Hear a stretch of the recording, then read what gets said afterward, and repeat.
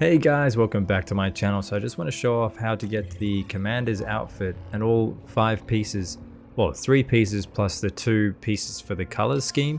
So you want to head to Jeddah and head to this meditation point I just showed you now and head across straight to the left, across this ridge, and you just jump across here all the way across, and then you'll see like a little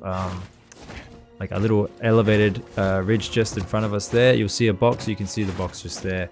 So that'll be the commander chest piece, so we'll jump up and grab that now. Let's just get that first. Okay, open up the chest box and you'll get your first piece of the commander outfit. So we'll just equip that now. So this is the breastplate and pauldrons of a high-ranking warrior whose name and battles are lost to time.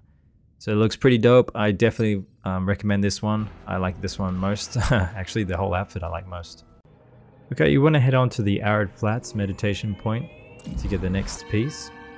Once here, you just head straight on over to the chest box here. I've already opened it up, and then you get your pants in this one, or materials, however order you do it in. It actually changes whether or not you've got your pants first or the chest piece first. So this is what the pants look like.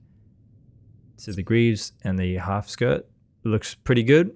So once that's done, that's the second piece of armor completed. Okay, we want to head back to Kobo now. So this is in between the Pylon Saloon and where the Mantis is, and this is Pylon Saloon is just there, and this is Doma's Outpost Commodities. So we're just in between the two places here. So we'll just head into the shop now, and then once we're in there, we want to head up to Doma's little puck there on the table. All goods acquired completely. And then once you're here, you're gonna go down first. And there it is there, the commander's shirt. So it's super easy to get this one. You just got to pretty much buy it with the pyrite shards. So that's probably one of the easiest ones to actually get, is just having the pyrite shards for that, and then you equip it. Pretty much done. Okay, next you want to head to the Viscid Bog, and you want to head to the meditation point, the Hangar Rafters. So that's here just on the map here. So once you're here, you'll see in the middle there, you can get a little BD to use his new ability to shock it. If you progress far enough in the storyline, you'll probably have this already. So just select his little shock needle thing you should shoot out. It'll unlock that little laser shield at the top there. So you use the gravel hook, head up here. And once you're here, you just open up your chest right here. And it'll either give you your materials, or your leggings. So depending which order you get it in. So it just gave us the materials for the leggings there.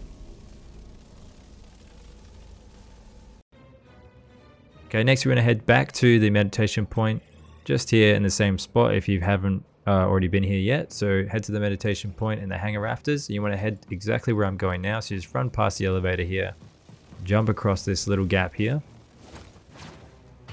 and then you turn right and then right again, and then jump across here, and then climb onto the railings, and then jump through the shield here, head up the side here, you do your little bunny hopping up here, and jump onto the next level here.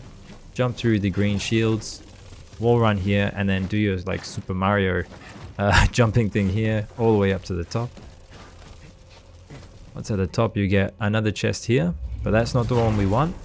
There's actually one more we want to get. So this is the persistence grip. So you want to wall run across here, jump up here, and then wall run again. And jump off here, and then wall run one more time, and then the chest is just down here.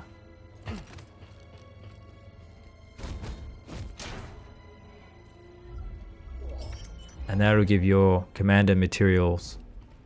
So that's everything, guys. So that's the whole lot. So you got your pants, your chest piece, your shirt, and then all you got to do is get your materials, which we've just got both now. So that's everything, guys. So it's just here on the map if this helps at all.